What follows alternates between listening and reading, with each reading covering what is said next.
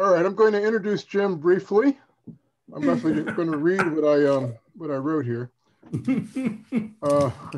Jim Hickman is a board chair and professor of neuroscience at Ubiquity University. After his first trip to Moscow in 1972, Jim was active for the next 35 years developing economic and professional relationships between the United States and the USSR, Russia. For the past 15 years, he's been a student of contemplative practice in neuroscience. He's written numerous articles for such publications as the Wall Street Journal Europe, the Moscow Times, and Inc. magazine. He's currently writing a book on how the latest discoveries in quantum physics, epigenetics, and neuroscience, when combined with the teachings of wisdom traditions, inform us about successful living in turbulent times. He lives in Bogota with his wife, his 15-year-old son, a golden retriever, and Chango, their cat friend. Jim, the floor is yours. Oh, thanks.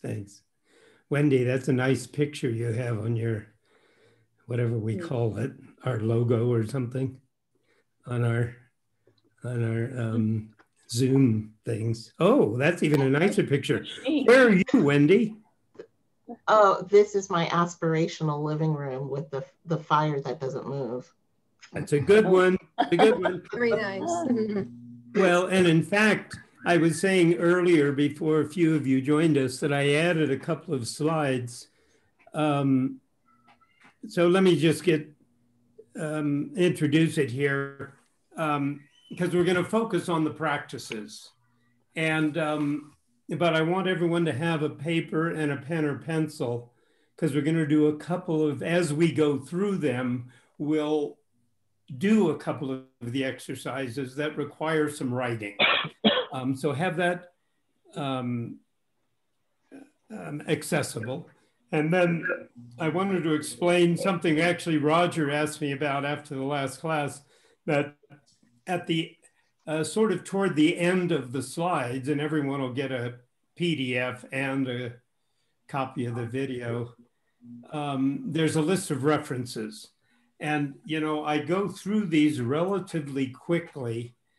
And because you'll get the PDFs, you know, I recommend that people just, you know, go through it with me as an experience, because you can always, because they're meant to go back to and look at more specifically. My experience has been that some of these exercises appeal to people differently than others. And so it's important, once you get a sense of something that might be attractive to you, you can go back to the slide and see more specifically, you know, how it might impact you or others, et cetera. And at the end of the show, there's a list of references. I'm hoping, hi, Julia. Is it Julia or Julia? Julita. Julita. It's Julita. Or Coco. Maybe it's your coach. Coco. Okay. And where are you? That's exactly right. I'm currently in Europe, but I live in New York past 10 years. Okay. Well, there's several people here in Europe, London, and I don't know, I didn't ask everybody, but we have a couple of people in the United Kingdom. I don't know, do we still use that? Is it true anymore? You know, this geography changes. So anyway, I wanted to mention that a part of the purpose here is to introduce us all to concepts and opportunities to learn more, because this is just, you know, an introduction to various pieces of information and practices. So the references allow you to dive more deeply into some aspect of what we talk about. So keep that in mind. Then we'll do a couple of short exercises as we go through, after each of which we'll have a short discussion about what we've been talking about. So as you come up with questions, comments, etc., put them in the chat, and Angela will monitor it, as will I, and we'll answer some of those questions in the discussion session. And we'll have, you know, a few other, we'll have opportunity for everyone to gang up on one another, not just me. And then again, I'm going to begin with a few concepts, a review of a few concepts we went through before, with a little bit of a different angle and perspective. So I'm going to get started on that now. And I think all of you can see this. So I am going to make this okay. So here we are again. And last time I talked a little about hypercomplexity, but now I'm more interested in what I call becoming more fully human. And so I have one more of my little sayings in here alongside these more eminent and well-known scholars, Rick Hansen and Carla Schatz, that becoming more fully human through mindful attention to responsibility for each of our own experience. And that, is more fully explained in what the slide I edited a little, but I presented last time. And this is, there's a YouTube on this by Anil Seth, that consciousness is related to our nature as living and breathing organisms and bringing awareness of both our inner and the outer world. So as Seth points out, the brain combines sensory signals with internal prior expectations and beliefs about the way the world is. And the perception of those signals comes from both outside and the inside. So we don't just passively perceive the world, we actually generate our perception of the world, because the world we experience comes as much from the inside as from the outside in. So I wanted to say a couple of things. In September at Ubiquity, I'm going to do a next course. It's 4 Thursdays in September. Each meeting is an hour and a half. On right now, my co-teacher and I are calling it Applied Neuroscience 2, because I've taught it several times, conscious evolution. And my preference is becoming more fully human. But there is a lexicon now in the more popular language about conscious evolution. Several different practitioners and teachers are talking about it. So it's another way of looking at it. My own view is that we've got all of this stuff in us now, and our endeavor is to actualize more of who we really are.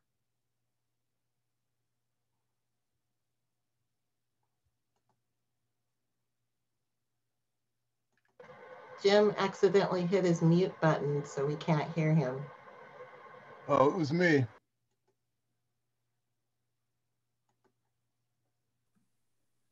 Am I muted? No, not anymore. Are you interfering with my incredible speech, Angelo? I was actually muting everyone else, and I muted you by accident. Sorry.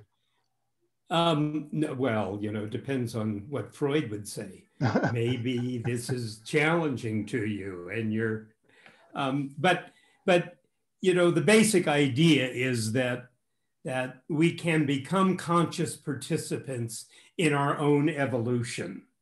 Now, of course, technically, evolution is about a passing down and changing of genes and DNA, et cetera, over hundreds, if not thousands of years.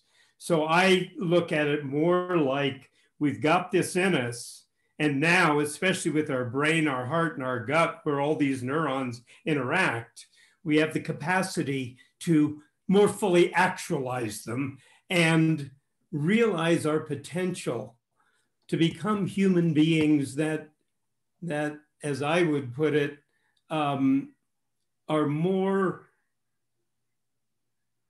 expressive of compassion, connectedness to other living beings, in a sense, realizing those characteristics we have within us that can create a more sustainable and equitable civilization for all living systems on the earth. And it's about taking responsibility for who we really are so that we can consciously choose who we want to be. And there's a group at the University of Helsinki called the Conscious Evolution Research Group. And it's doing some interesting work and what it defines is that our current situation is that algorithms, governments, other parties they know us better than we know ourselves. And they can influence our decisions through the media and video clips and music and speeches that have an effect on our emotions that underlie our decisions.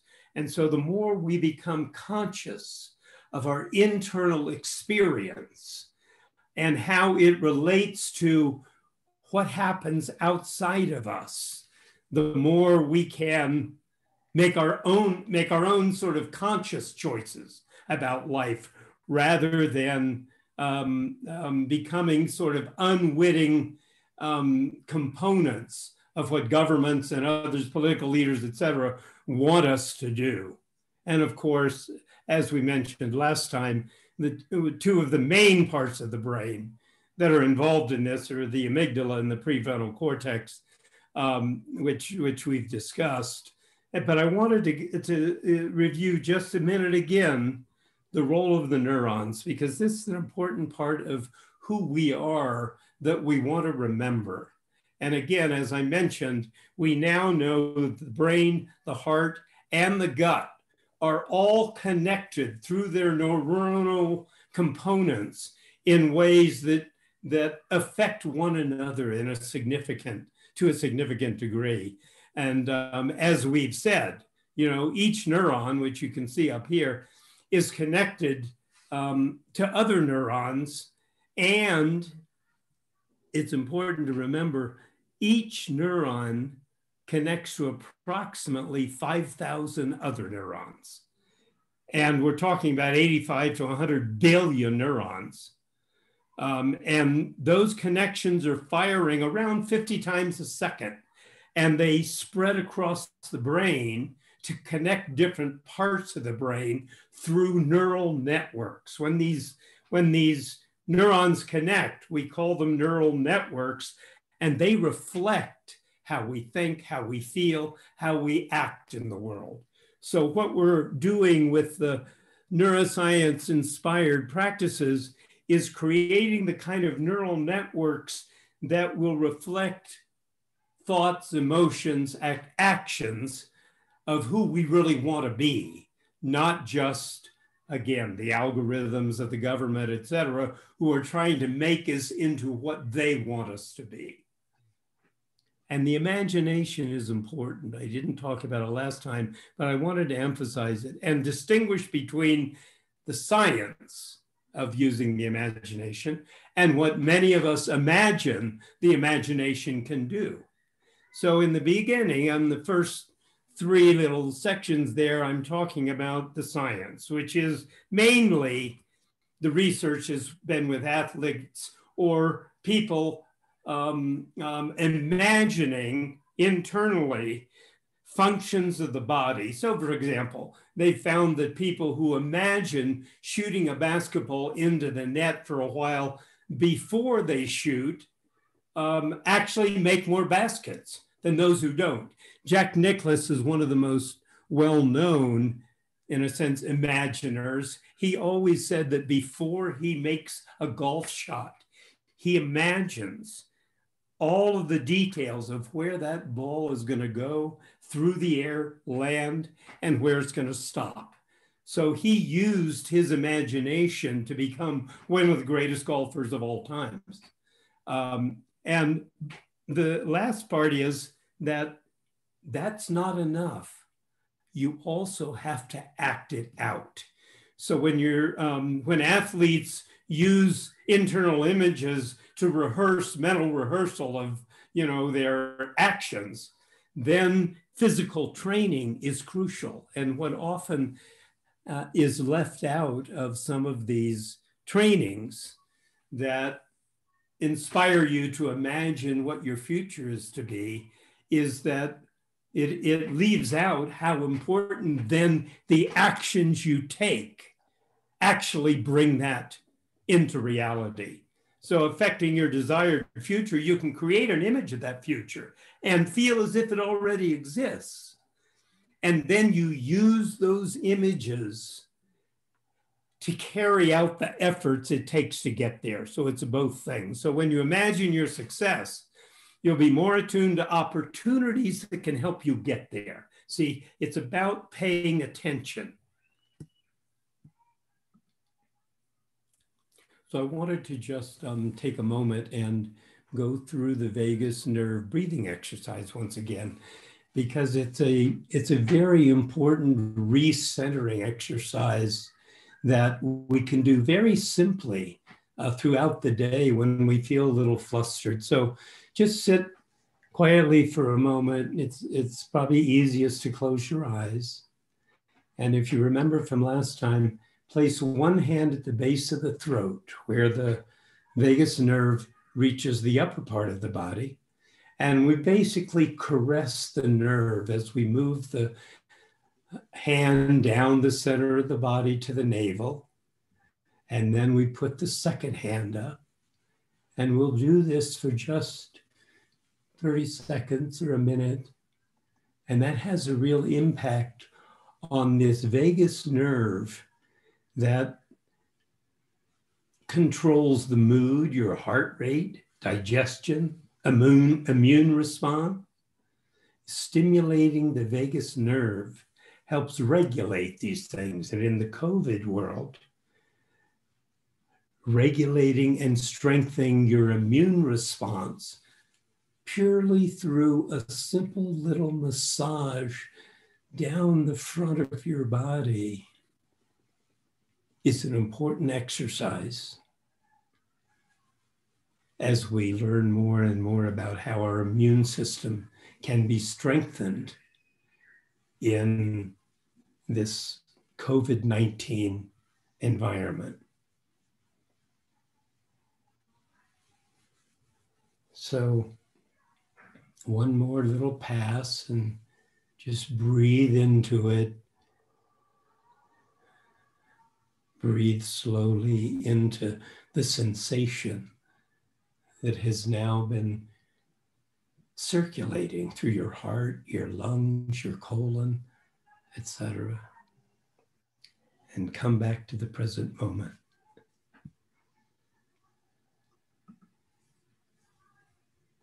So I wanted to stop for just a minute here and see how we're doing. See if there's any comments yet, questions, a short discussion. Does anyone want to say anything? Yeah. I would. This is Laurie. I unmuted myself. We learned that vagus breathing last time, and I have used it several times since. One night I took an overdose of melatonin, like 30 milligrams, which I heard was much, much, much too much, because I heard it was useful in a post-vaccine, something or other. You know, I just listened. And I was nervous that maybe I would go to sleep and not wake up. So even though nobody dies with melatonin, but I did this and I've done it several other times and I do find it very soothing. Great, thank you. Thank you. And for me, this is, in a sense, the most important part of what we do together is learning which practices work for us in what way. And, you know, just to hear, Laurie, that it has a positive impact on your relationship to whatever it is you were doing is a very important piece, because we're talking, you know, a minute or 2 minutes of just caressing the front of your body. I mean, it's so simple and it really has an impact on us. So thank you, Laurie. If I could add, what it did was it took away my fear. I was able to then, I said, I'd better go to bed. So I just went to sleep, but I didn't go with obsessive thoughts. After I did this, I felt calmed. So that was it. Hey. I have a question as well. Yes. So you said that like new thoughts and new emotions will create new neural paths, like new neurons. And I have a question. How is still like creating those new neural paths in our brain? How does that affect our reality? Not in terms of what we experience, because that's kind of understand that part, but in terms of like when we start attracting to ourselves. For example, let's say I am changing my beliefs and relationship with money and success, and I'm starting to tell myself I am worthy of success and wealth. And then all of the sudden, this money is just showing up right and left, which has happened to me before when I was doing those exercises. And then when I stop, it stops happening. It's almost like I have to. So I just don't understand, it has to do with quantum physics, with affecting the reality, the universe? Like that's one part that I don't get. Like, why do I start attracting these things to myself? Okay, so there are two parts to it. One is sort of what happens inside of you on a regular and normal, in a sense, normal physiological basis that affects your experience of the world. The other part is a more kind of philosophical, theoretical, somewhat scientific thing about quantum physics and the universe.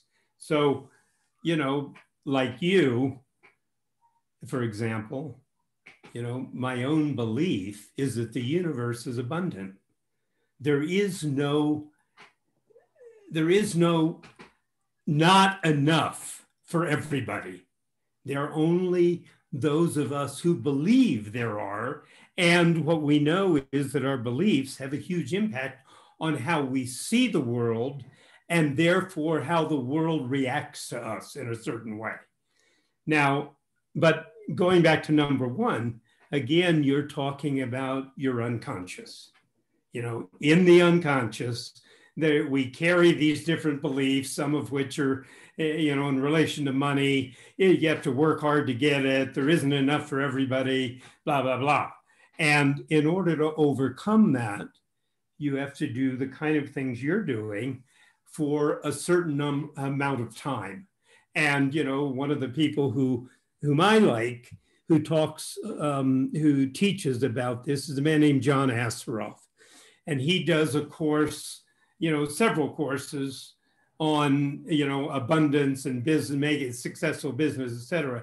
He says that you really need to practice what you're describing for at least 100 days in order to change the unconscious thought process that has created a habit that, in a sense, you know, now we get a little metaphysical and philosophical, but creates an energetic aspect of who you are that either pushes abundance away or brings it to you. And depending on your definition of abundance, that could be cash, that could be a wide variety of things.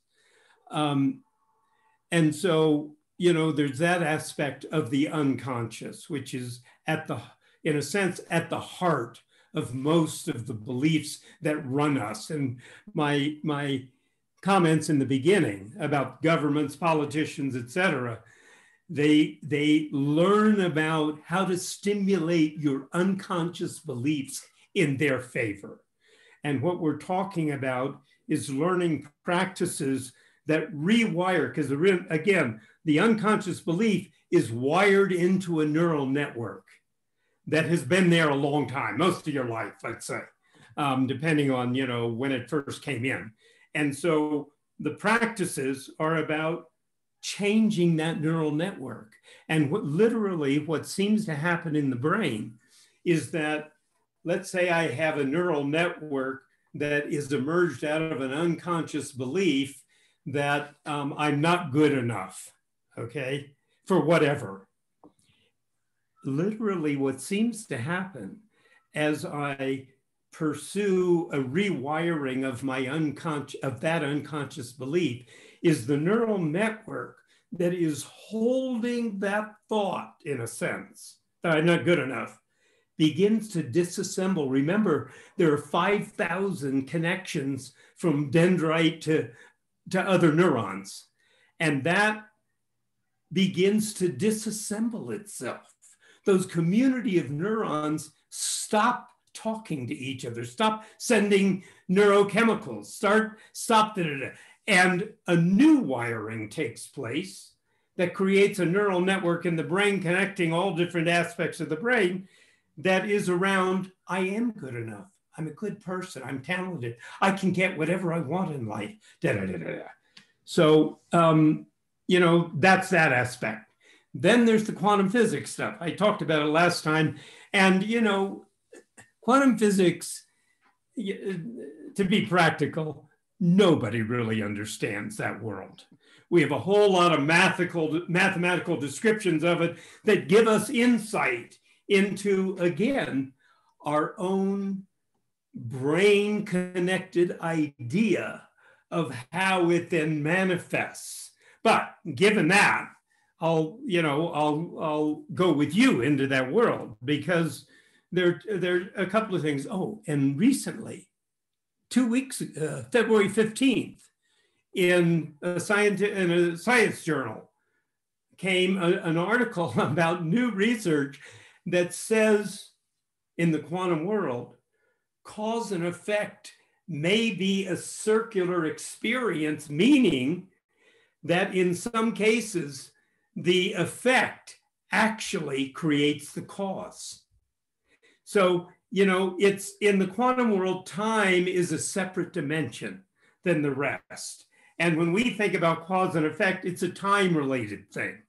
But I found it interesting because one of the experiences, just my own personal, you know, fantasy, let's say, but one of my own experiences is that sometimes when I'm doing these exercises, I have a sense that the future Jim is calling to the present Jim, saying, yes, do that and you'll get what you want to be, because I'm here being that, you know. So in the quantum world, all these little, according to the way the mathematics works, all these little possibilities seem to be there, because what we do know is that in a pure quantum reality, there is no physicality until what they call they're just probabilities, lots of possibilities.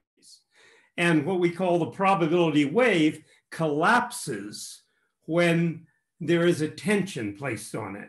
Now, you know, our human orientation is that when a human says something about it, I mean, I'm like, what about all the other living systems that have intention? So I just say, when a tension is put on the probability wave, it collapses into the reality that is the image that attention has given to it, something like that. Does that make sense? Because I don't know what I'm talking about, but it makes sense to me. So, you know, I describe it this way. Is that better? Does that help you? Okay, good. Yeah, I definitely, and you made me feel better when you said no one really gets quantum physics 100%, because I'm always so overwhelmed on this subject, but I know it works, so whatever I'm doing, so exactly, I'm just gonna continue doing it. Somehow this world that we see outside of us collapsed into this reality, and it seems to, at its fundamental platform, let's say, seems to be in the quantum world. So I think mind, consciousness, awareness has an impact, and if we direct our attention, regardless of how it works, if we direct our attention on who we want to become, what we want to have, etc., then what you just said, we set up an energy of attraction that it's sort of like this, you know, when you imagine, okay, let's imagine, okay, I want to make $1 million this year.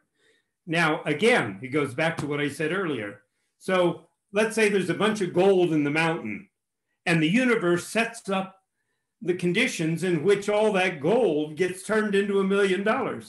but it doesn't come to me unless I create the opportunity for that to happen. See, I have to take the action that then fits the attraction that brings it into my life. You see what I mean? Okay, so going on, you know, we get into this and I get lost a little. Yes, Suzanne. You're on mute, Suzanne. I'm sorry. Okay, yeah. So this is my question. So aren't we also sort of at effect of human consciousness in general? For example, the people around us believe in scarcity and there's not enough food, even though we ourselves might say there's plenty. Wouldn't we then sort of be affected by their beliefs? And, you know, I think about the virus. I'm sure a lot of people were doing visualizations that they were healthy and strong and invincible. And yet probably many of them got the virus and became very sick. So how do those two work together? The sort of like element of consciousness in general and what it's creating versus our individual focus on what we want to create for ourselves? Well, no one has the answer, but I can tell you what I think. Yes, it's important in this kind of a way of operating in the world or in the universe. It's important to surround yourself with people who are of a similar, you know, belief in a sense. So if you want to stay positive, be with positive people. Don't spend all your time with naysayers. So in that sense, yes, the impact of, for example, the impact of what I believe on the person sitting next to me is real, just as his or her belief system has an impact on mine. And so there is a relationship among all the people, without a doubt. I would also say that, you know, the way I would look at COVID is that on the one hand, I don't believe I will get it. On the other hand, I make sure of that because I wear a mask and I practice social distancing. You see, it's not just about belief, it's about the actions you take in the world as well. So both things have to happen.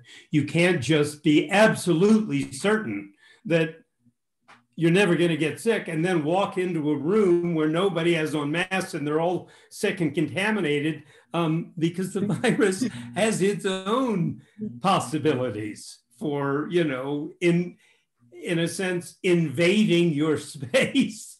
And so we also want to protect against that. Yes, Suzanne. So would you say, or do you think that some people are sort of more naturally gifted in this respect in terms of creating reality?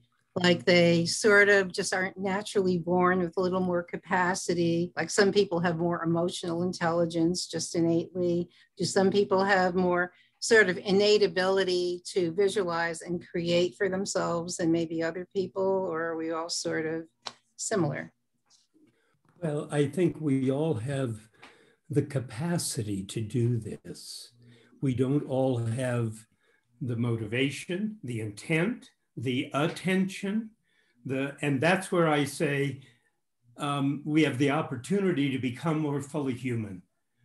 All of us have the opportunity to activate these capacities, but we have to be willing to. It's like, you know, what do they say? Oh yeah, there's a joke. How many therapists does it take to change a light bulb? Only one, but the light bulb has to want to change. You see, so there's an active participation we each have in realizing and bringing to the surface these capacities to have a direct impact on the world we live in. So I'm going to move on here, okay, because there's some other things we want to talk about, but please, anyone else who has similar questions, bring them up because we're getting to them. And I'm going to say something really quickly. Go ahead, yes, please. So anyway, this thing is scheduled for like an hour, and it's quite clear that you're going to go over. So I'm just going to put that out there. I do have a question, Jim. I'm sorry, what was that? I said, I do have a question. Okay. Are you okay?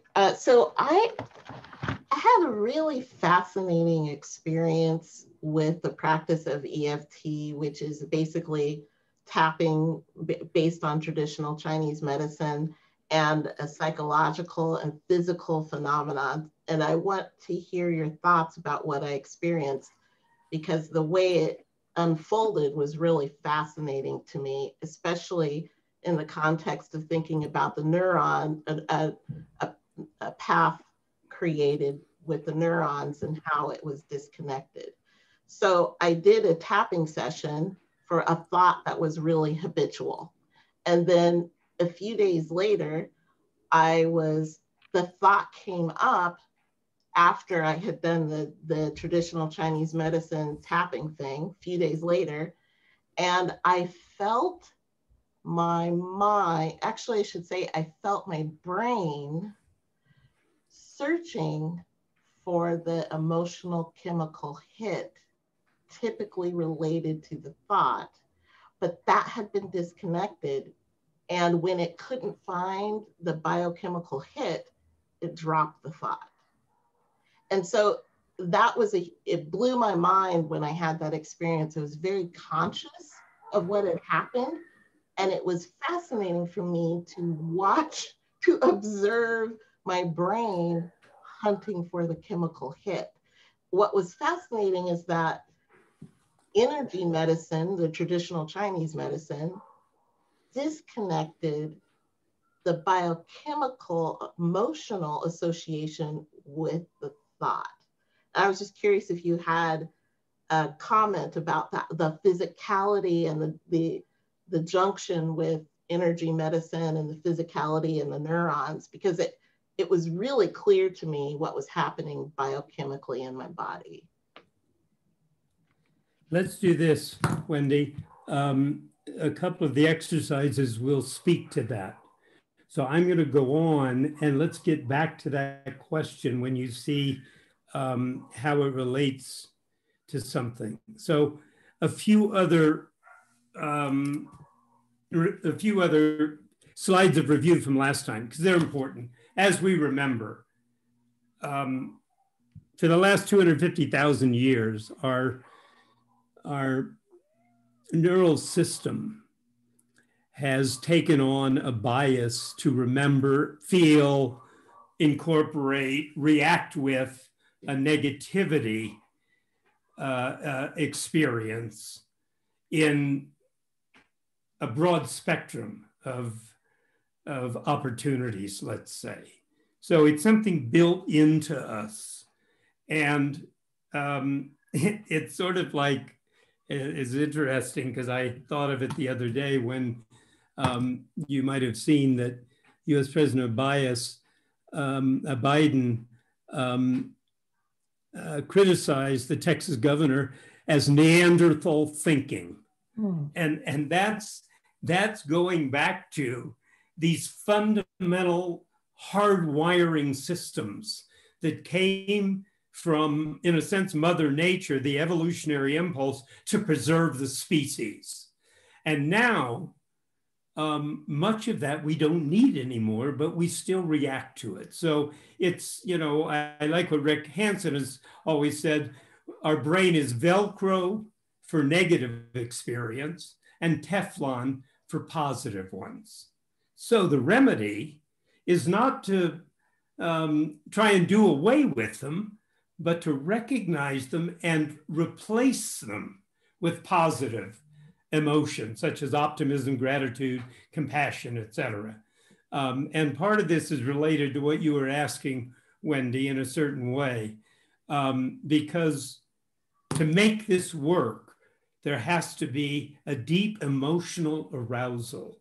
That's really an essential element of affecting a shift in the structure and form of the brain.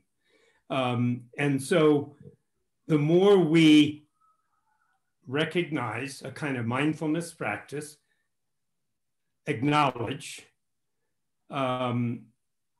what's coming up. And going back to what you were saying, Wendy, you know, while that experience is extraordinary, incredible, and rewarding, at the same time, when our intent is to move into daily life with a set of exercises that can restructure our brain, then what we have to remember is to pay attention to what's happening in this moment, and then use some of these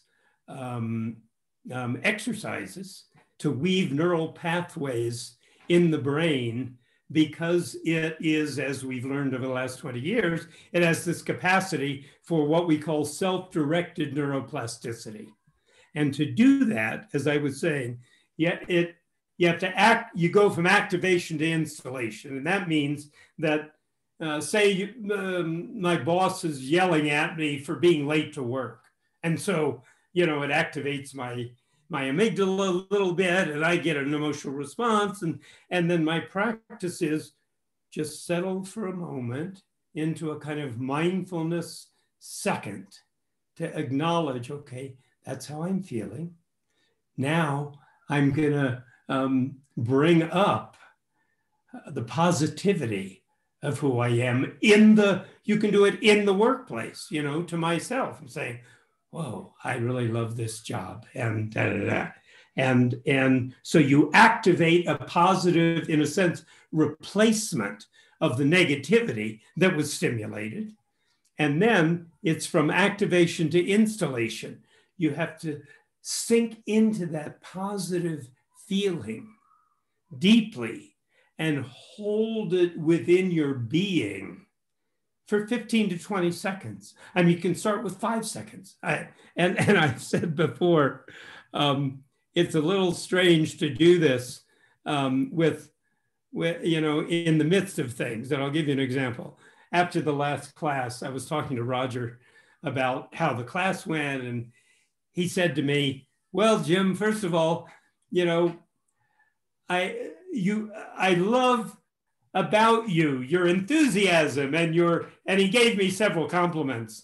And my response was, oh, thanks, Raj. What about this and that? And then I went back to it and I said, Roger, see, that's exactly the opportunity to say, thank you, Roger.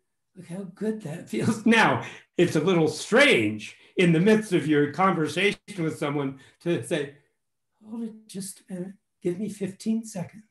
I'm going to feel how wonderful that is. But if you do it, it changes your brain over time. And so these experiences, these opportunities occur somewhat regularly throughout a day.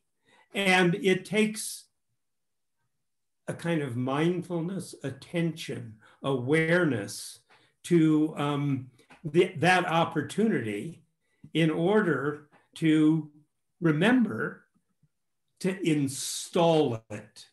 It activates it. Roger says, oh, I loved your talk. It activates, oh, that feels good. But then I got to install it. Oh, let me take that in. And now, what you can do is then in a sense, file it, remember. And then after you're done, take a moment for yourself. In Wendy, what you were saying, recreate in your mind, in your neural networks, the experience of what just happened and install it in a 15 to 20 second experience of how wonderful it felt.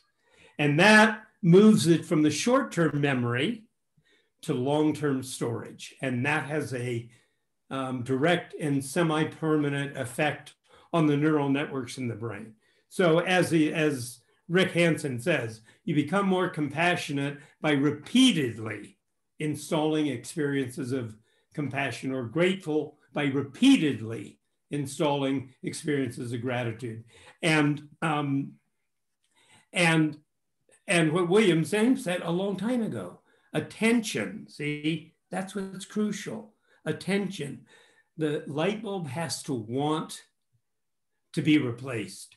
Pay attention to knowing from moment to moment You can sculpt your brain because it changes with every experience, feeling, thought, etc. And you can choose who you want to be in the next moment in a very real sense. Jim, Roger had a question. Yeah, go ahead. I just had a thought about installing the sense of gratitude dynamically and not having to get weird on somebody and go, well, let me take this in. But it is in fact just to give the feedback, like go, stop and you go, oh, thanks. That's really nice of you. I appreciate that. It's hard for me to accept compliments, but from you, and then just explain what it feels like. And then that gives a little bit of that installation. Weirdness. Yeah, without having, it's less weird than having to close your eyes and go, let me take this in. And it has that delightful effect of you're acknowledging what somebody else did. And it's rare that people toss off compliments and then have somebody stop and go, hey, thank you. I'll take that in. Yeah, and you know what I would add to that is, yes, thank you very much, Roger. I feel really good when you say that, you know, so that you are consciously installing it into your system by relating to the other person. And so thank you. I appreciate that. And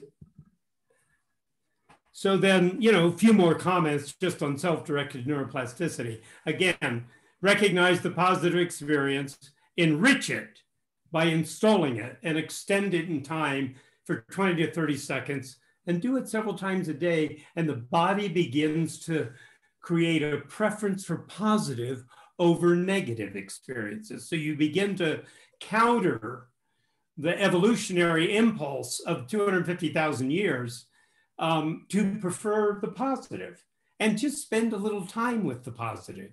Because as we all know, when we review our day, it's so much easier to remember the negative side than it is all the small little positive things that happen. And, you know, I like this life is made of minutes, and we have the brain that's constantly changing its structure based on those moments. So the opportunity is to turn good moments into a great brain. You can use your mind to change your brain, to change your mind for the better, to benefit ourselves and other beings. And it emphasizes that our experience matters, both for how it feels in the moment, but also for the lasting residue that it leaves behind. And again, I go back to mindful attention. Attention is like a spotlight, lighting what it rests upon. And attention pulls the contents of your experience into the brain. So you want to direct attention skillfully over time. And one of the benefits of mindfulness training is development of skillful attention, because mindfulness is about paying attention to your thoughts, being alert how different thoughts connect, and training your mind to work for you instead of against you. So the practices, we've touched on this, taking in the good. This is just what we were talking about. It's about increasing your neural pathways based on regularity and depth of positive feeling and experience. So look for them, and they're all around us all day. Mostly we just don't pay attention to them. But every time we take in the good, we build a little bit of neural structure. We do it a few times a day, and then that neural structure begins to expand. And it turns everyday good experiences into good neural structures. And I like this. It gets back to self-care. Treat yourself as if you matter. So then Rick Hansen has a little acronym, HEAL. Have a positive experience, enrich it, absorb it, sense it sinking into you. And then you can also, from a therapeutic point of view, you can link the positive with the negative material so that you can actually shift that particular stimulus from a negative experience into something more positive and begin to shift it in your unconscious. So just be aware and then let it go and rest in the positive. Then gratitude, we talked a bit about it last time, and there's so much out there, on gratitude these days. Roger just pointed to it.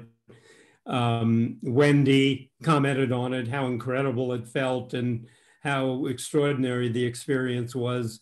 And there again, you can, I'm so grateful for that experience. This simple, regular expressions of gratitude have an incredible impact on our health. And I just wanted to, this is the great little image. We have happiness in the middle because grateful people exhibit a more happy attitude toward life than people who are not very grateful. But if we look at each one just in the middle, emotional, more resilience.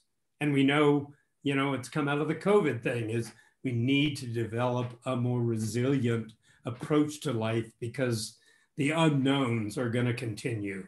And then social, kinder. People who are grateful are kinder in their relationships with others, more optimistic in their personality, and live longer, improve sleep, less sick, etc. I mean, Lori alluded to this in her little experience about going to sleep, because there was a sense of, as she did the vagus nerve exercise, a sense of gratitude for it took away her fear.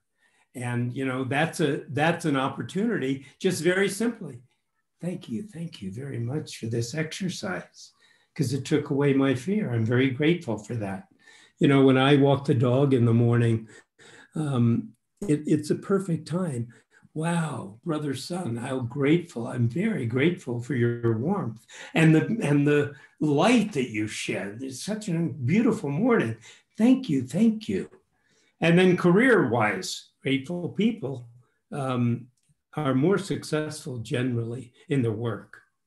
So then a few things, and we're going to do one exercise here quickly. So get out your little paper and pencil. But a well-promoted approach is to create a gratitude journal. Just every night before you go to sleep, write down a list of 5 things for which you're grateful. Just simple. And research shows that if you do it just once a week and you write it in a little more detail, it has a significant positive impact on your health, on your happiness, on those various examples I gave in the image before. So I want to just do this quickly and simply. Take out your piece of paper and just a list. 3 items for which you're grateful. Just write down, I'm grateful for, and then one of those items, I'd like you to identify a person in your life. I'm grateful for the friendship of so-and-so. So please just write those down and feel into the gratitude that comes with acknowledging these incredible 3 things in your life.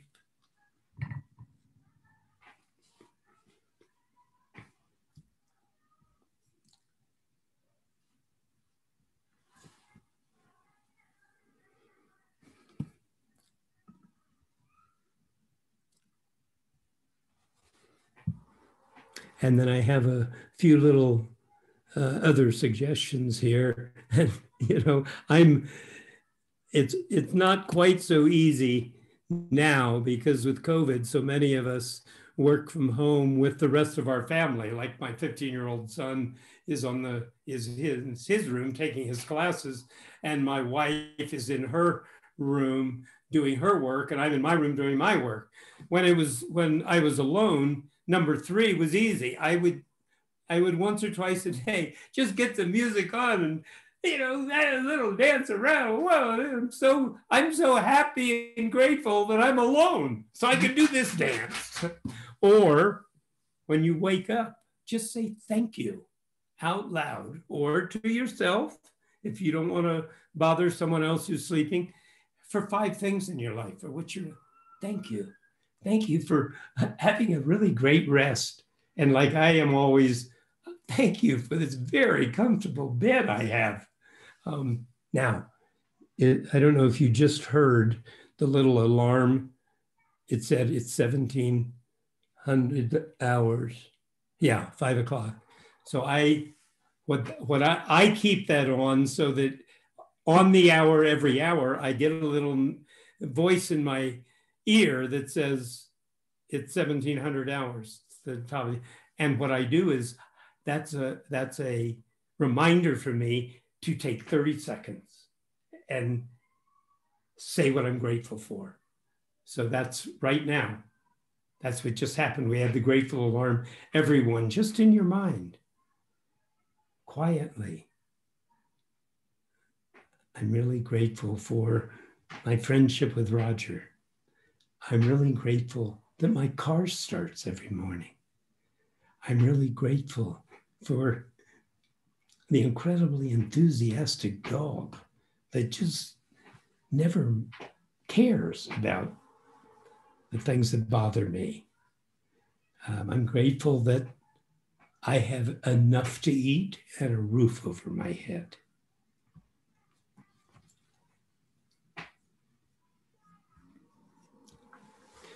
And then the other one that is important is to contact people in your life who've had a positive impact on you and let them know you appreciate them. You can send them an email, a chat, call them on the, do you use phones anymore? Yeah, iPhones, yeah. Or, on Skype or whatever, tell them live or write it down. And a part of what happens that we often don't see is that these kinds of expressions, in a sense, energetic expressions of goodwill, of gratitude, of love and caring, ripple into the world in a significant way. And we mostly will never know all of the impacts that energetic ripple has, but it's there and it affects those around us. And I like this little quote: he's a wise man or woman who does not grieve for the things which he has not. And there again, the negativity bias. We tend to complain about what we don't have, but the wise person rejoices for those things which he or she has. That's where the focus is. And that's a part of the positivity replacement of the negativity bias. So there's a YouTube video. When you get this, I recommend you watch it. Last time it wasn't very successful in this link up, but it focuses on uncertainty, the kind of world we're in today. And it's a nice little, very short YouTube video on gratitude in a world of uncertainty.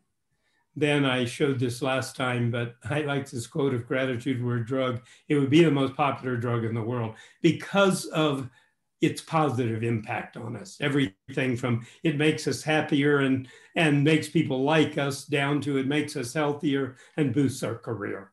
And so I put the little reference at the bottom that you can read more about it. Then appreciation is exercise number 3. It relates to and is related to gratitude, but it also has its own power. And the HeartMath Institute really emphasizes this. And here's a little exercise that you can follow very simply. We're not going to do it right now, but it moves you into the heart and begins to energize, activate the heart-centered neuronal structure and connection to the brain. That's very, very important for much of what the questions have been about. How do we make all of this work? And the heart focus, breathing and feeling into it, especially with a grateful feeling about someone you care about or a close friend, from the heart, has a significant impact on outside of yourself and inside of yourself. So engage the power of your heart to generate and sustain feelings of appreciation. So here's a little exercise. Again, we're going to do this very briefly, but first just take appreciation breaks each day. And again, like my top of the hour notification, it's also a time to just write down quickly what I appreciate most. So we want to do this, get your paper out, and just 3 things. A list of 3 things that you appreciate. Like, I really appreciate living here in Cochabamba. I really appreciate my cats. I'm writing them down now.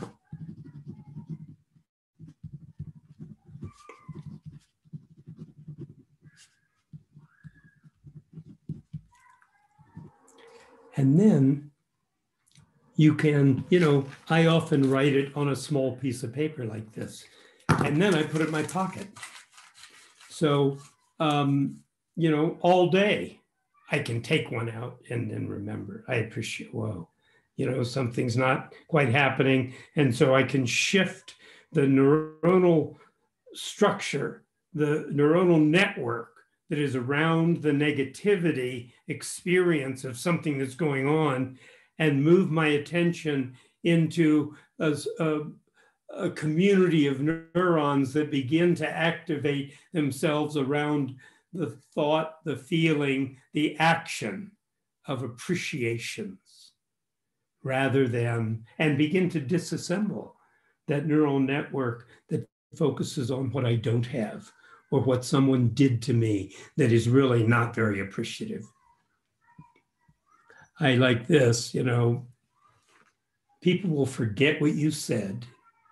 They'll forget what you did, but they'll never forget how you made them feel. And that goes back to Roger's comment. Roger says something really nice to me. And as you can tell, I remember it. I don't quite remember what you were wearing that day, Roger, but I remember that comment. And then as Roger said, I can say back to you an equally positive thing, and you'll remember that whole interaction. So we always remember how people make us feel. And then this moves us into, this exercise that I sort of coined the phrase of back pocket positivity. It's a larger example of what we just went through. And this is something to do on your own, but I really recommend it to take, 5 minutes now and then of quiet time and go back into experiences you remember that were extraordinarily positive, a birthday celebration, an achievement where there was lots of acknowledgement, etc. Your first ride on a horse that was very successful and how thrilling it was. And deepen that into your, in a sense, memory, body memory, mind, brain, heart, gut, so that you can carry that memory, the positive feeling of that memory with you throughout your day. And then put that in your back pocket, much like the little appreciation list that I showed you that I put here. But these are bigger, more intense, in a sense, more deeply installed positive memories because of what happened in that time. And you put it in your back pocket. So in a very trying moment of sort of negativity or emotional challenge, you can bring up that really deep feeling of positivity from your past primarily. And because it's installed in your brain, your heart, and your gut, it can very quickly overcome the depth of emotional, in a sense, negativity, threat, bad feelings that have occurred because of whatever was going on. then I remind us that all of these experiences, times throughout the day, are moments of choice. We always have a choice of what's happening within us and whether or not we want to give it energy on the negative side. Oh, that guy really is yelling at me. I don't like him. I really, or we want to increase the positive side. We want to dampen that negativity a little bit and increase the positive sense, either through back pocket positivity or looking at your appreciation list or one of these other exercises. And it's about attention, being with the experience, and then making a wise effort to turn it into the kind of experience you want to be typical of who you are. Know the mind, shape the mind, and free the mind from the government and politics and all the rest of that, the news that keeps us focused on the suffering of the world. Then, of course, kindness. Be kind whenever possible. It's available almost all the time throughout the day. And it has a loving quality, and so we call it loving kindness. And in your brain, loving kindness mobilizes certain aspects of the brain that are related to emotional and reward networks. It actually stimulates oxytocin and endorphins in the brain and initiates brainstem arousal.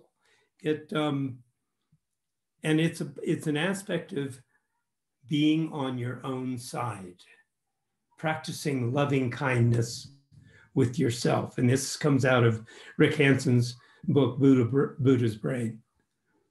And then I like this one, Random Acts of Kindness, in which the research shows that the college students increase their sense of happiness simply by counting their acts of kindness for 1 week. That's all it takes.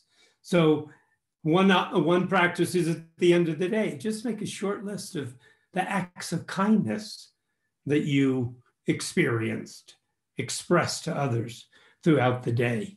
It makes other people happy. And once again, it has a ripple effect that is beyond what we imagine.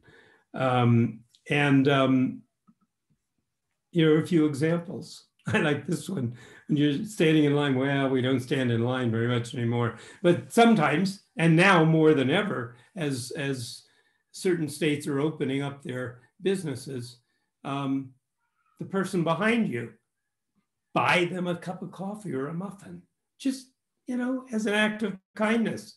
Genuine compliments about something you like about someone. Spend 1 to 10 seconds enjoying the good feeling, taking in the good when that happens to you. And I like this one. Write a kind message for someone on a piece of paper and slip it into their purse or bag when they're not looking. And then, they go home and open it. Whoa, that's an incredible thing that you've done to that person's day. And then share your list. It's important to express who you are through this sharing of your list of appreciations, of acts of kindness, of other aspects of this. Now, this is harder. I'm finding it more and more difficult in COVID because of the mask. I like to smile, genuine smiles, because I just enjoy being out there in the world and seeing what people do. And smiling is a significant indicator of your positive interactions with others, and it can change your brain. I like what Mother Teresa says, we shall never know all the good that a simple smile can do. And it tells our brain that we feel good. And when our brain feels good, it tells us to smile because it stimulates our brain's reward mechanisms. And as the research shows, even better than chocolate, which is a well-regarded pleasure inducer. So the smile, and then there was a study done with all these little emojis, and they found that the smile is the symbol rated with the highest positive emotional content of all of those other little symbols that we sometimes put in our emails or our chats. Then a simple practice. Before you're about to have a conversation with someone, visualize someone you love and recall an event that brought you deep satisfaction. In other words, create a feeling and an experience which elicits genuinely a smile on your face. And that will have a positive impact on then the following conversation or interaction with the person. So I'm going to take a break and just see where we are. This is there are a few other slides that we can go through and that you can look at, but let's just see where we are in terms of conversation, discussion, people, timing. We're 15 minutes over. So we'll finish the next 10 minutes or so, but it's your turn. Gallery, as it says. What do we have? We now have 10 participants. We've had a few more than that, so a few people had to leave, obviously. Questions, comments? I have a question for you, Jim. Maybe it's just a piece of advice anyone could tell me. Like, I agree with everything you've said, and I understand everything you've said. My friend's daughter died a couple of weeks ago, and we're burying her on Tuesday. And my friend was kind of depressed before, and this is kind of knocked her for six. So, in terms of, is there any kind of exercise that, like, I don't know how you would rewire your brain from losing one of your kids? You know what I mean? You know, like, and I don't want to be going in or think positive and all that, because she'll just probably tell me to, you know, go forth and multiply and that. But I want to be able to give her something that she could do without me going into a load of stuff, because she'll just look at me and go, "Are you off your head?" So is there anything for loss, any exercises that can maybe to help someone with the loss of things? Well, grieving is very important. Right. When one experiences loss. So it's not about, oh, don't feel bad, do this and you'll feel better. Right. Because that there's real value in the depth of emotion and experience around, it's true, it's real, the loss of someone or that is close to you, meaningful, etc. Mm-hmm. At the same time, there is a completion to that. And a part of, you know, there might be an exercise or two here around gratitude, appreciation, etc., which helps in the completion. Because on the one hand, whoa,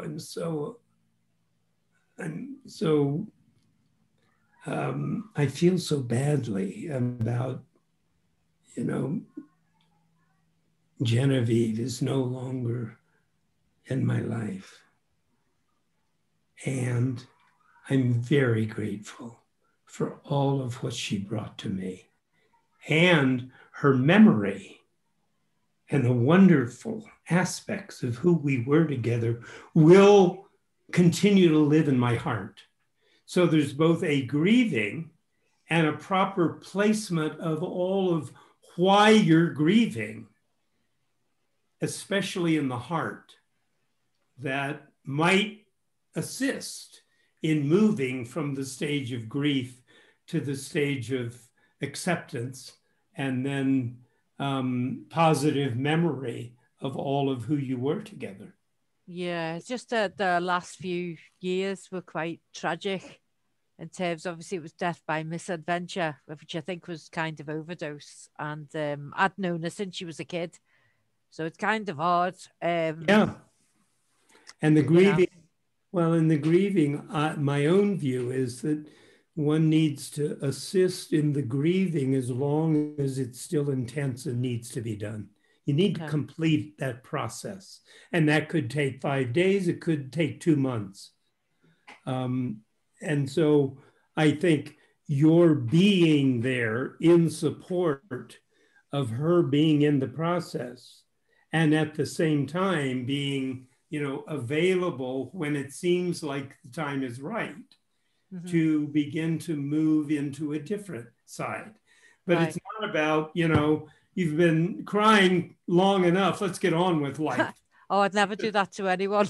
but people do that. And that's not what it's about. It's about, let's now move this from a feeling of loss to a feeling of gratitude of who we have been together. And let's keep her or him alive in our hearts and all of what he or she brought into my life. Because I'm a better person for, that experience. We'll put it that way. And so, yeah, like, because I'm going back to what you said about random acts of kindness. And I learned how to crochet in 2018. And I said to myself, I was just going to give to people who I like, love, respected, and appreciate. So I've been releasing things out into the wild because these people didn't even know they were going to get it. And some people that don't even know me. And and ever since then, I feel like the making of things has actually rewired my brain. And I've noticed once I started to focus on what I want, because I was always giving to others, everything I do is always about others. And I've never I find it really hard trying to do things for myself because I always put others first and I get trampled on most of the time. And I just can't help it. My mother's always telling me off. She said, how old are you now? When are you ever going to learn? And I'm just like, probably never. But I noticed things have started coming to me in strange ways, which I never expected, and ideas and all of that. And because my imagination runs riot most of the time, and most people run away when they start, they're just like, oh no, can't cope with it.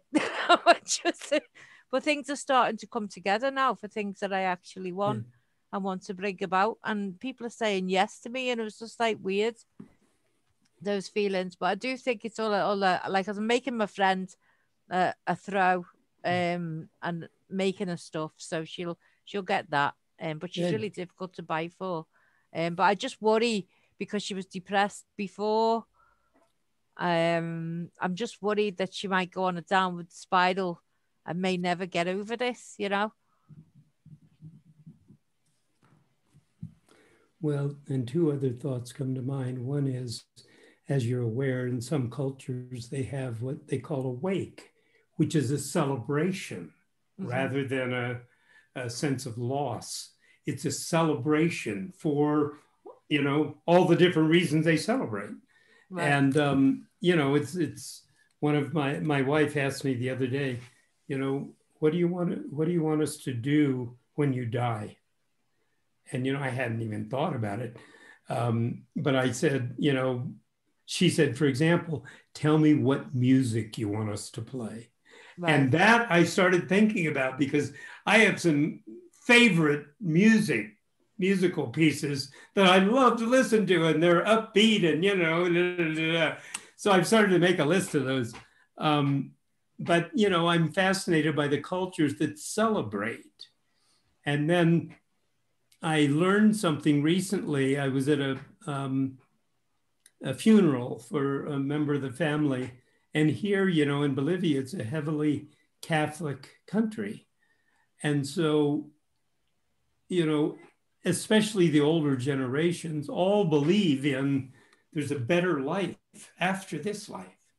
And so I was struck by how many people were sad in the funeral because I thought we all believed they have a better life going. Why aren't we saying, hey, great? And I realized, it's not because of it's not a sadness about the person who died and what's happening to him or her, but it's a sadness about the loss we have of our relationship with the other. And so that's a part of, you know, I think the grieving process. We want to be okay about saying goodbye, recognizing that probably the adventure after this is, you know, has liberated them from the suffering, etc.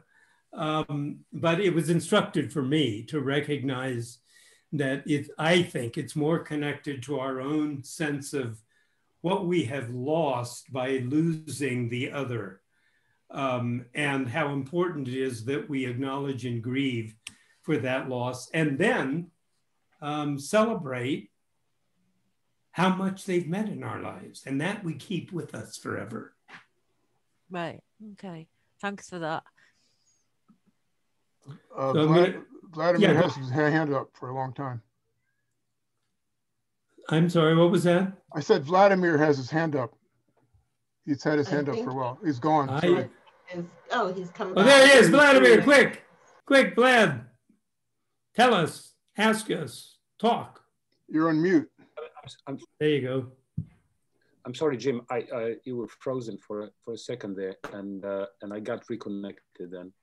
So it's great to hear you. I mean, as you were speaking, I was going into the mood. Very beneficial. And the last discussion with Carrie about grieving, you know, something that I didn't want to mention, but something that you said, absolutely agree and realize the importance of grieving from personal experience of my father dying very suddenly, and then of course going through a lot of pain and sadness, with people coming to tell me that life goes on. And it was a difficult thing to hear, because I didn't know what to do with that. Yeah. I did know what to do with my sadness. So what I did, and of course, it happens only once in a lifetime that father died. So I was going to his grave. His grave is not far, the cemetery is not far from where I lived at the time. And I would go every day, not because I felt I need to. Sometimes I would go twice, and I would sit at a grave and invoke and even nurture my sadness. I didn't want to get away from it. I felt that getting into that mood was something that was needed at being there, not getting away from grave and not getting away or assuming that life goes on. Of course, life goes on. Life is a kind of thing that goes on, but that's not a kind of thing that I could use. So within, I think for maybe a month or even 2 months or even more, it was a daily thing for me. And I was looking forward to going to a place, especially in the evenings and early night when the cemetery was entirely peaceful and dark, that I will sit alone and go deep into the darkness and being there close to his body, that body. And I have to say, without that experience, I would probably never be able to understand or continue living without him. Mm-hmm.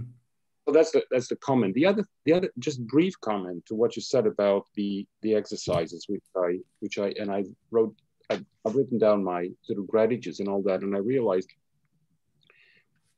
I mean, many years ago, I was out somewhere and 4 stray dogs attacked me very badly.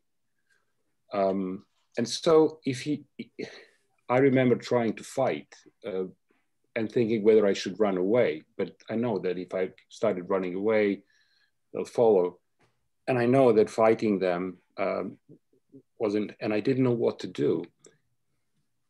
If we use that as a metaphor, or a metonymy, I don't know what a better word is that for that, a metaphor of life, that we are a person attacked by stray dogs, what do we do? Do we remain calm? Do we fight? Or do we run away?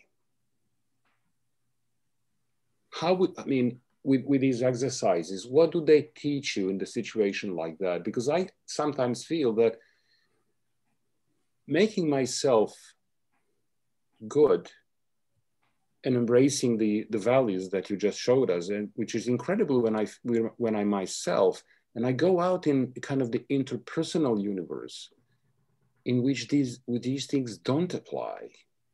And more I see stray dogs, right?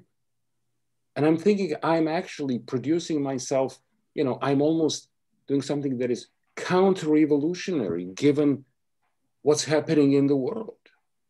I'm disequipping myself to deal with the world of stray dogs.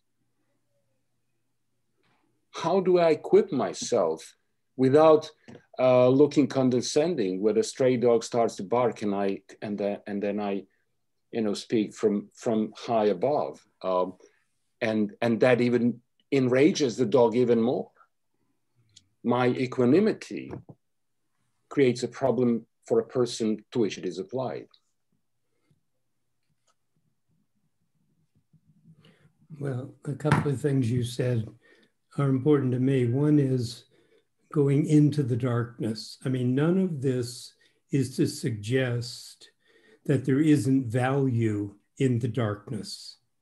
You know, for example, we talk about the shadow, which holds all of those pieces of ourselves that, you know, keep us from doing stuff. And at the same time, our shadow holds extraordinary energy for our growth. So, you know, I like a book Connie Schweig once wrote in which she talks about romancing the shadow. So, and that's a part of the darkness we feel that you know, it is not to be avoided because it's real and it's a part of us. And as we were just talking, there is an element, there's a time for being in the darkness. And here are some exercises for when you feel you're done to help you come back out again. And that's the thing, you see, that these are not like everything, something bad happens, you know, think positive. That's not what this is about. It's about all of those experiences you describe are real and valuable in our lives. For example, and this is my own view on this stuff, being around people who, you know, are contrary to the way I would prefer to be in the world, I look at it as he's my teacher. See, he's pushing me to respond the way what I would call the cave person responded. And that's an opportunity for me to both acknowledge the truth of that and decide that, you know, that's when you make a choice. Choices are there each time to not have that dominate me. And your last comment is, you know, and this is really hard. We are not responsible for how someone else feels. And that's very, very difficult. You know, I'm practicing equanimity and this guy is getting upset at me. That's his journey, not mine. And I need to, on the one hand, acknowledge the ripples of my equanimity and what it's affecting in the world, but not necessarily allow those responses to change who I am. And it's a very difficult task in life, it seems to me. And so, you know, a part of what comes to me before I go to sleep, if I, you know, remember, which I don't always remember to do, but I've remembered to review things I'm grateful for in the day. one of the things is I'm grateful for so-and-so who really, who created with, who's, see, the thing is, it's not like who made me angry, because that's not true. I made myself angry, you see? It isn't about the other person. It's always about us. And we need to be responsible for who we are. That's about becoming more fully human, being responsible for who I am inside of me and deciding if that response is the appropriate next action for me versus something happens, it stimulates something in my brain or wherever to take a certain action that is not the appropriate one in terms of helping to build a new and more sustainable civilization, become more fully human. So, you know, I don't have any answers for your dilemma because it's deep and real for all of us. But within it is contained an opportunity to rise into our higher nature in a certain sense. And a part of our just simple, not get out of the darkness, but maybe find a little bit of light in there somewhere, that changes your brain so that the next time the darkness isn't quite as dark. It's a slow but regular process. And these are just examples of sort of practices we can do within ourselves to offer a little bit of ointment over the wound that we feel, but not deny the wound because it's real. And but we have a way of healing ourselves with some of these practices, that's all. And there are, you know, I'm sure other things that are even better. And you know, if the darkness is too dark, you ought to see a third person. You ought to see someone who can assist you to travel in that darkness, because there are places of darkness within each of us that we're not equipped to go in alone. And we need to be careful about that. Jim, thank you so much. I mean, one of the things that I've noted as you were talking, one of the things that I'm grateful is that I'm able to learn important truths from others, including yourself. But since you quoted Epictetus in one of the slides, and I read Epictetus regularly, I'm sure some of you are familiar with Epictetus as a Stoic philosopher from Roman period, who was initially a slave, and he served in a wealthy Roman household, which was attended by people like Seneca and others. Great. So when he was very, very young boy, his master decided to play with him in front of his guests. And because they were all drunk, the master took Epictetus's leg and started to bend it to show his strength and also to show his power over a slave. When the pain became intolerable, Epictetus said, "You are going to break my leg." And when his master continued and broke his leg, Epictetus replied, "I told you, you were gonna break my leg." And this is the story that happened according to historians, which made Epictetus who he was.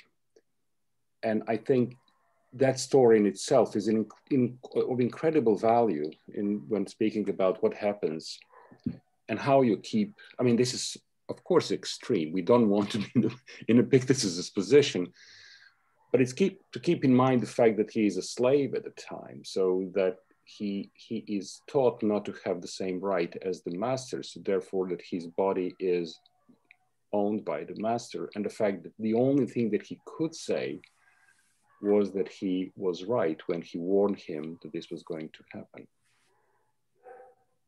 To me, this is the essence of Stoicism, and I think there is a lot of elements that you were telling us here, is the importance of judging the impression before they become anger. I'm working a lot on anger, my own anger, and trying to understand the anger. And I think this is where Epictetus and Seneca, of course, come, and including yourself, the kind of things that you said today in this way was absolutely right on spot for me. Thank you. So I want to give us a chance for any other comments, but first let me just do the last two slides, just so you'll know they're here. So here's a little, what I call practice guidelines, and you'll see in the PDF, they're here, you know, and with the smiling, then being on your own side, we talked about it a little bit. And what we haven't really talked about, but has been a part of what I've learned and practiced is be mindful of our participation in the larger eco field, that we're, you know, we exist in a much larger, what we might call eco field than just what we see around us. And, you know, in Bolivia or in the South or in the Andes, we talk about Pachamama, which is the spirit of planet Earth. It's Mother Earth in a sense. And so find a way to give thanks and be appreciative of, you know, Mother Earth, which really is the sustenance from which we emerge. And then a couple of questions that can help us now and then. What am I grateful for today? What do I need to do for me today? How can I show myself love today? What do I look forward to today? What can I do that'll make me happy? Just something, you know, a couple of questions to review in the morning to help set the pattern for the day. I mean, you know, one of the things that people recommend is that, you know, what you do in the very beginning of your day sets a template, in a sense, an energetic template for the day. So one of the recommendations is do not do your email first thing in the morning, because then what is happening is everybody else is setting the template for your day, not you. So, you know, it's important in the morning to, you know, be happy about a few things, et cetera, but maybe look at these questions and just, you know, 10 minutes or something, even over breakfast or whenever, set a template for how your choice of your day is going to go. And then I always include this because it's important and it's much more difficult again with the COVID situation. But hugs have a significant positive impact on the body, things most of us never even think about. And here are 10 benefits, thinking about, especially for children. You know, I remember with my relationship with my father, you know, we grew up in a time when men shook hands. And as what came to be known as shoulder-to-shoulder intimacy, where men and women would look at each other and communicate directly, and men would go for a walk and stand next to each other, shoulder-to-shoulder intimacy, and talk about what was going on without actually having a direct eye-to-eye contact. And I remember a certain point at which my mother said to me after I shook hands with my father, she said, you know, Jim, everyone else I know, everyone else I see whom you know, you hug them when you greet them. Why don't you hug your father? And from that day on, we always hugged each other, and it had a huge positive impact on our lives. I mean, I have actually written a little essay on my relationship with my father. If anyone's interested, I'll send it to you, because some of this had a huge impact on that. And it's something I think is really important for people to recognize before your parents leave the body and go on to whatever's next, to complete that relationship. So I want to do one last thing quickly. In our imagination, I want us all to just close your eyes and deepen into the sense of our connection to one another on this call. And imagine a group hug. Imagine that each of us is connecting with everyone else on this call with, in a sense, our virtual arms. And we can hug each other as a group energetically right now because of the closeness that we've achieved in the last hour and a half. So let's just have a group hug for 15 seconds and feel our connection to one another. And I want to thank all of you for participating for so much longer than we planned, and for, and for all of what you've brought to all of this. I really appreciate it.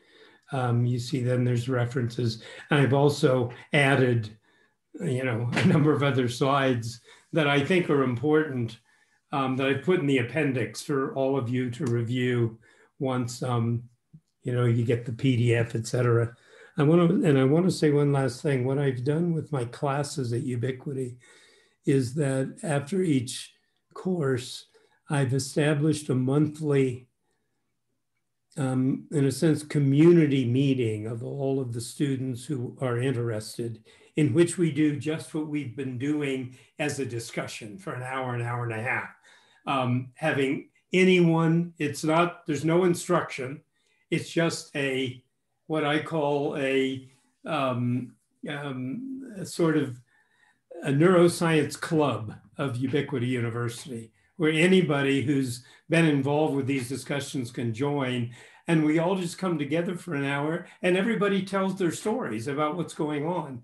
And one of the things that has impressed me is how over the last year during COVID and the challenges, how many people have said one or two of these exercises have really been important to help them get through a challenge or so that happened because of the restrictions in the house, et cetera.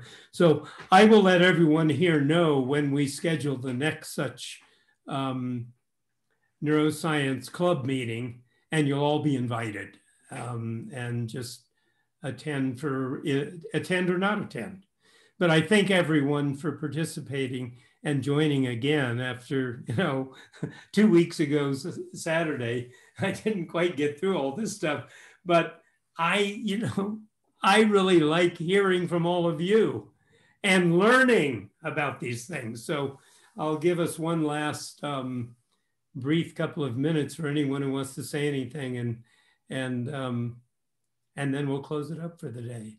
Comments, questions, accolades, they're always accepted. I just wanted to thank you, Jim, and everybody else here. So thank you. This has been great because this is my first time learning about all this. So it's been excellent. So thanks, and I look forward to seeing it at the club hangout.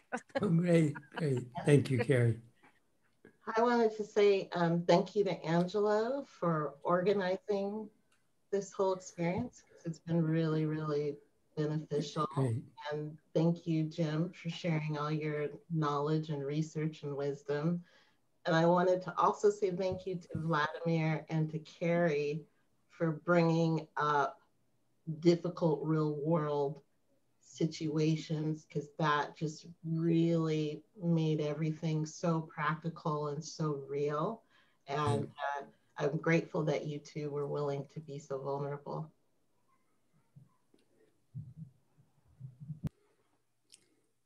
Thank you. Any other comments, or Vladimir? Just to say thank you again to Jim and everyone else. Yeah, just a brief plug for the Sacred Inclusion Network. The third Saturday of every month, which I don't remember what it is, it's like in a couple of weeks. Our next one is about living the liminal world. And a fellow from the UK is a good friend of mine who's going to do it, and you'll get some invitations to that. So thanks for participating. Thank you so much, Jim, for being so generous with sharing your wisdom.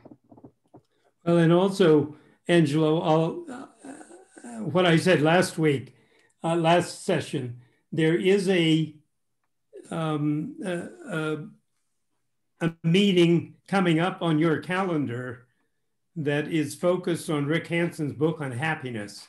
And so everyone ought to look for that and potentially participate, because that's one of the great, he's one of the really great teachers of all of this. So I encourage you to participate in that meeting of Angelo's group. So thank you all. Appreciate it. We'll be in touch. Peace. Thank you, Jim. Thank you all. Thank you. Bye.